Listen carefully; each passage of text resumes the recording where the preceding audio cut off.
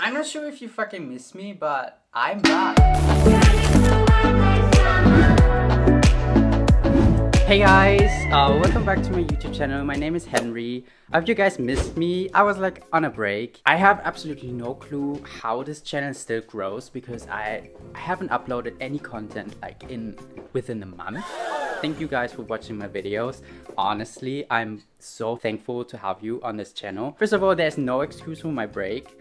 I have to be honest, I was just lazy. I was planning like a break for 1 week or like 2 and then come back with a video, but out of these 2 weeks it got like a month. So now it's finally time. I'm back actually, and I've prepared something very cool because I was like thinking, when I come back, I have to come back with something lovely for you guys. And I know that you guys really like these crocheting tutorials I do. So I'm back with a crocheting tutorial for you guys, and I think it's pretty exciting. And I can't wait to share with you guys. Okay, what I'm actually talking about is this. Okay, let me put it on. Okay, but that's not it. Like, come on guys. This is so cool. It gives me like this kind of skater vibes. I kind of like topping a long sleeve shirt with a normal t-shirt. Having crocheted sleeves is so cool. How I did this, I'm gonna show you right now.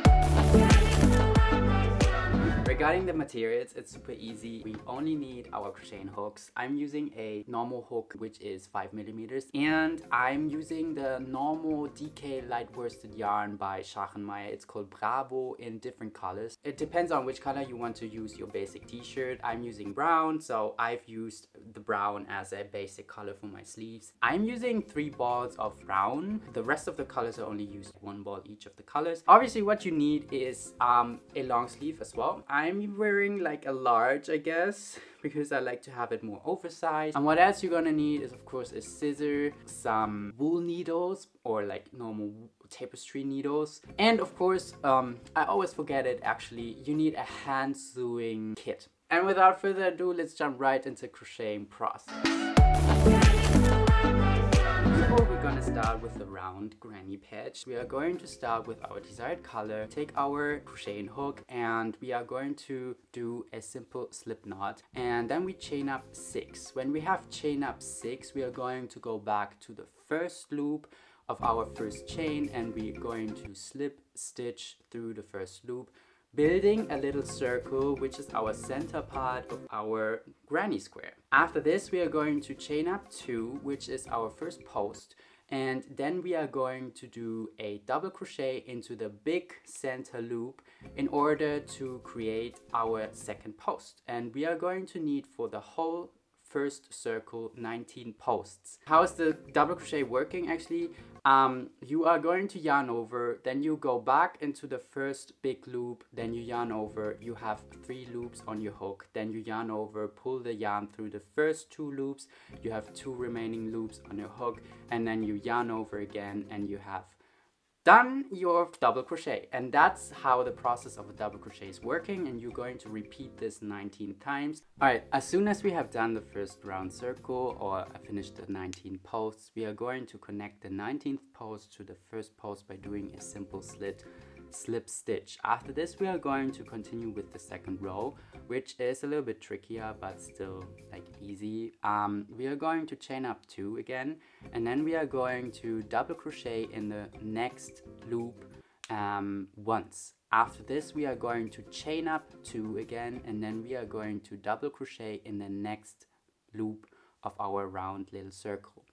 And 1 loop of our round little circle is always containing out of 2 strings. So if you loop or double crochet into that loop, make sure to double crochet in both strings, like having both strings on your hook. After this, we are going to double crochet again into the next loop of our little round circle in the middle, and then we're going to continue this whole process until we hit the first double crochet we did, and we are going to continue finishing up and closing our second round by closing up the last post with the first post again by slip stitching it. As soon as you have finished the second round, we are going to go to the third round, which is the last round for our patch. And for this we are going to chain up 2, and now you can see, like, with each of the 2 chain ups you did between your double crochets, there's like a big hole building. And what we are going to do is we are going to double crochet into that big loop we've just created with the 2 chain ups of the last row twice. Then we are going to chain up 2 again, and then we are double crocheting twice in the same loop again. We just go directly into the next big loop, which is coming up next, and double crochet twice into that loop.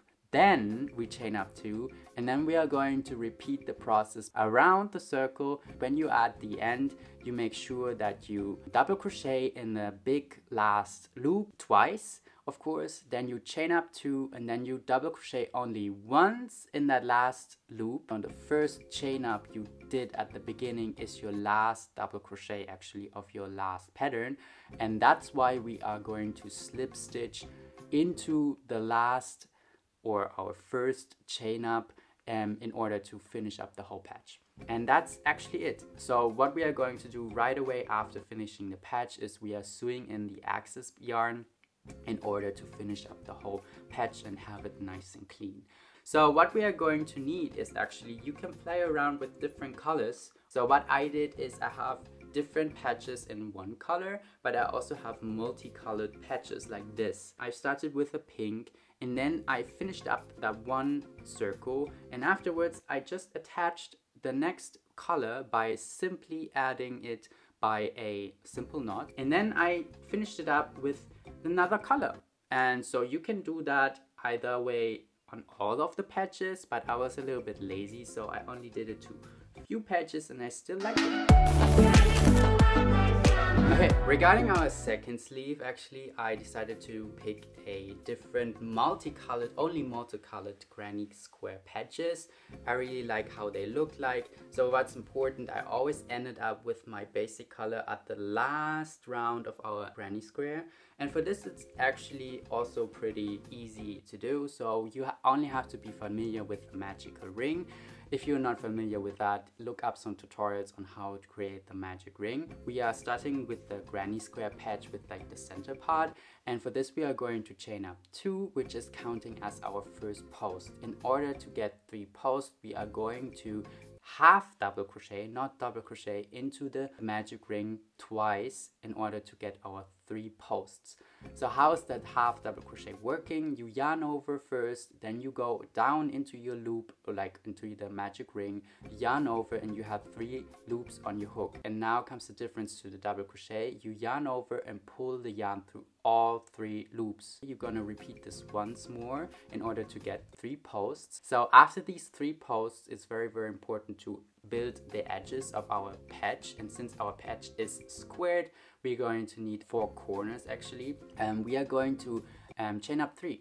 After these 3 chain ups, we are going to repeat the process actually by half double crocheting 3 more posts again into the magic ring.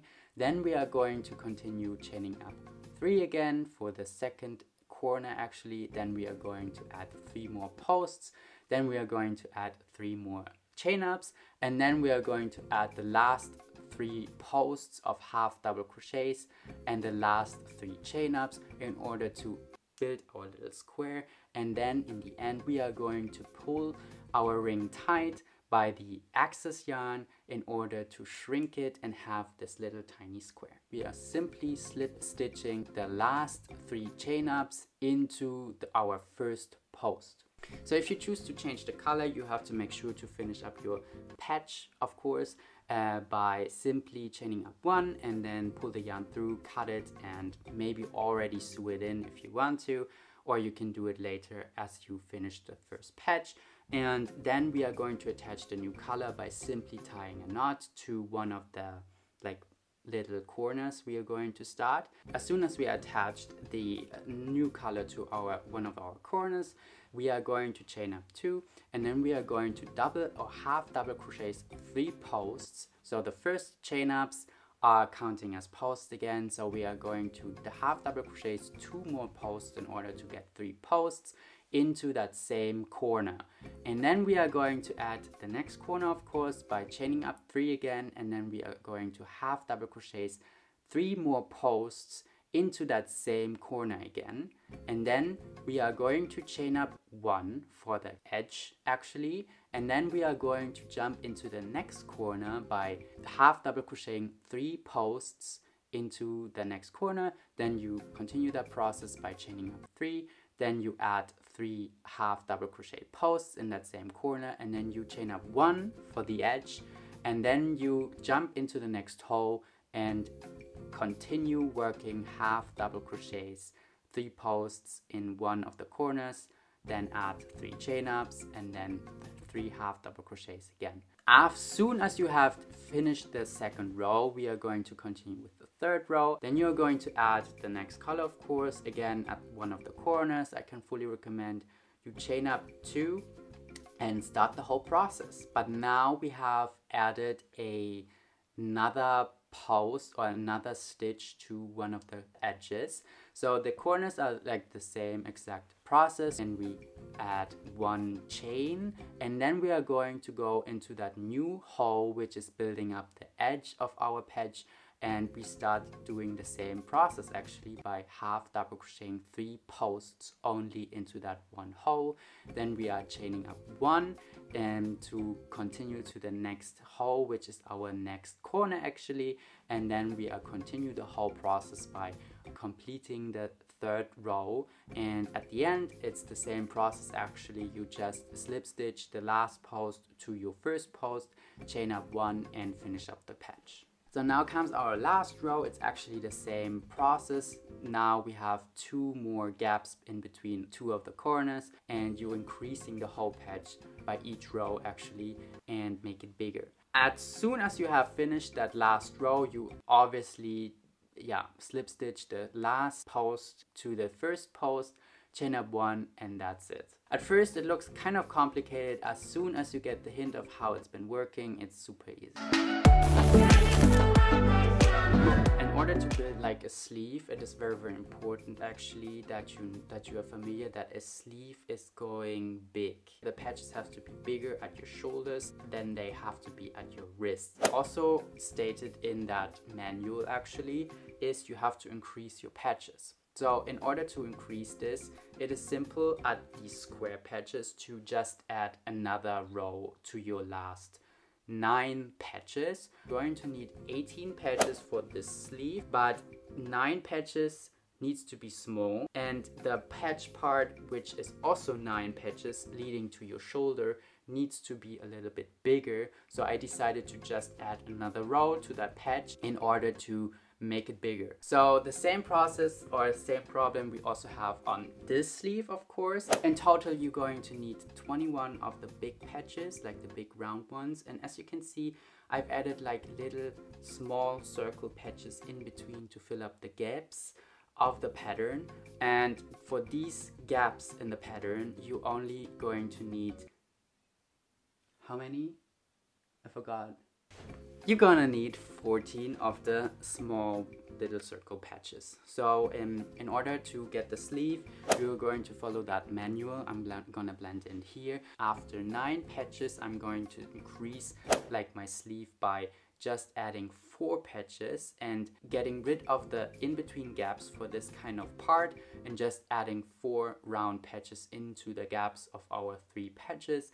And then we are just continuing the same process actually by just adding 8 more patches and having these little gaps filled with the little circles again. So you can see this all in the manual and how it's been like done. So what we are going to do next is assemble all the patches. You're going to order or lay them down on a big space. Actually, I did that on my table, and then you just start actually by assembling them using a single stitch. There are 2 possibilities to connect them. You can either sew them together with your tapestry needle and just a normal yarn, but I've made the experience that when I sew them together they always tend to get loose or open up again after a while. So I decided to single stitch them together. So what we are going to do, we are attaching our yarn to one of the patches by just tying a knot. Then we sandwich 2 of the patches actually together, and single stitch only one of the edges. Actually, there's like a seam, then it's building like a single crochet seam, so the seam needs to be put inside at the end. So you have the outside, which is nice and clean, and the seam in the inside. So after that, if you have done all or connected all the patches together, you have like a whole, like, looks like a blanket or somehow, and then you close up the sleeve and turn it around. The round circle one is a little bit more tricky, but it's working like the same process. Regarding the second sleeve, actually it is very important that you sandwich your patches together and make sure that the seam is in the inside and not looking for the outside. And that's like a little bit tricky, but if you follow the manual on where to put the patches, it should be possible. This takes a little bit like longer than the other one. When you are done by connecting all the patches to the sleeve, you obviously want to try it on and check if it's like long enough and stuff like that, and then you're gonna add it to your long sleeve. And the adding process is pretty simple actually. You just define where you want to have your shoulder part and where you want to have your pit part, and then you are going to attach it by hand sewing them to your sleeve. Make sure to stitch them very tightly, and of course use pins. That's basically it. And when you are done, you have this beautiful, nice looking, unique looking long sleeve, which you can top either with a t-shirt or just leave it like this as you want to.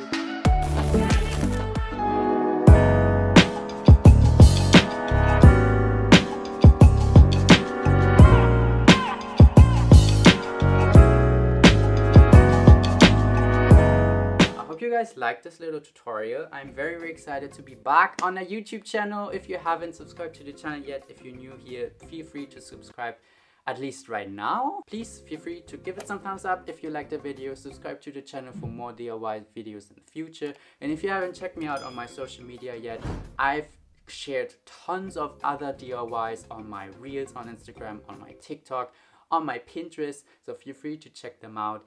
And yeah, I can't wait to be back in the next video. I love you guys. I will see you guys soon. Bye bye. I'm out. Ciao.